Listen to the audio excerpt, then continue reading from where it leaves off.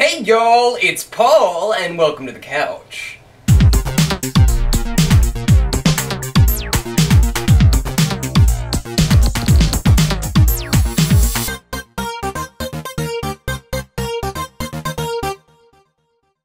I think if someone came to me and said, if you could make a movie of any kind, if you could do anything, I would make a Teletubbies movie. Now that's a show that even though I was too old to watch when it was on the air, I would watch it anyway for its enthralling storyline and dedication to complex, interesting characters. I feel like the show left off with so many questions for the audience, like, why is there a laughing baby in the sky, and what the crap am I watching? I want people to be watching TV like 10 years after Teletubbies went off the air and see Teletubbies, the final chapter. It's great, it's classic Teletubbies, they're waddling around like high toddlers. And then at the end of the commercial, it's just like, rated R. Rated R, that can't be right. Everyone will just assume that it's just like a typo, and so parents will bring their like babies and their children and their toddlers. And the movie's normal enough, like for the first hour and a half, it's just a movie about these Teletubbies going on an adventure, learning about manners and morality and stuff. And it's a good movie for the whole family. You know, the babies are all laughing, the toddlers are all laughing, the kids are all laughing, and even the parents are laughing. It's just a fun adventure. But suddenly in the last 5 minutes, BAM! The giant baby in the sky grows tentacles and starts attacking the earth in this like gore intestine-filled CGI epic adventure. Tinky Winky eats La in a cannibalistic struggle to survive. There's like a 3-minute sex scene between Dipsy and Poe. And at the end of the movie, noo-noo the vacuum cleaner like goes out and becomes a hitman and kills Barney the dinosaur with like this Quentin Tarantino-esque speech. Blackout. Roll credits.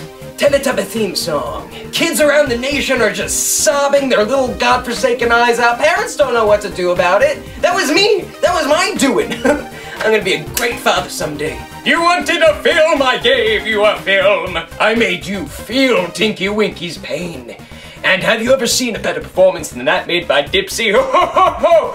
Emmys all around! But either way, this has been a Paul Davis Griffin Thought of the Day. Now it's time for the Paul Davis Griffin Picture of the Week. In 1847, a doctor performed an amputation in 25 seconds, operating so quickly that he accidentally amputated his assistant's fingers as well. Both later died of sepsis, and a spectator reportedly died of shock, resulting in the only known procedure with a 300% mortality rate. That is like the worst thing I've ever heard, except for maybe the Holocaust and like Hostess going out of business. But other than that, it's like, woo! Everyone in that room except for him died! And it was his fault! Like, what are your friends gonna say to that? Oh my god, guys, this procedure thing has got me so depressed. No. Why would it have you depressed? I killed 3 people. What? No, man, no. Well, yeah, you did, but you know, on the bright side, your beard is still awesome. Really? Yeah, it's beautiful. Alyssa Steiner asks, please feature this question because the bubble dinosaur said so. If you could have any exotic animal as a pet, what would it be? Question marks. Mythical creatures are acceptable. There's no real animal that I can think of that me personally, I would just feel very strong about owning, so I would think more situationally what would be the funniest. Like people would come over and I'd be like, here's the kitchen, it's lovely, and here's the bathroom, and if you look out back you can see my swimming pool where I keep my humpback whale. Wait, you have a humpback whale? Yes, his name is Snoo-Snoo. Snoo-Snoo the humpback whale, would you like to ride him? But like Snoo-Snoo can't swim around, it's a frickin' swimming pool, so Snoo-Snoo's just kinda sitting there like, but still she is beautiful.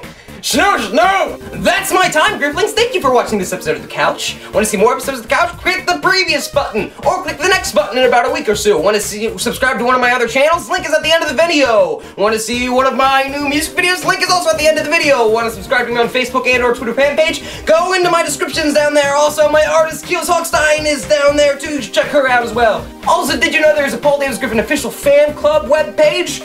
Go to the link that is in the description of the video if you want to sign up, become a member, and participate on the chat boards. Also, there's a new Paul Davis Griffin fan club YouTube series by a creepy guy named Buster Cherry. Link is on the video. Love you so much. Wop bop loop bop wop bam boom out. Fat bros and squatting sororities, plain white dudes, affirmative minorities.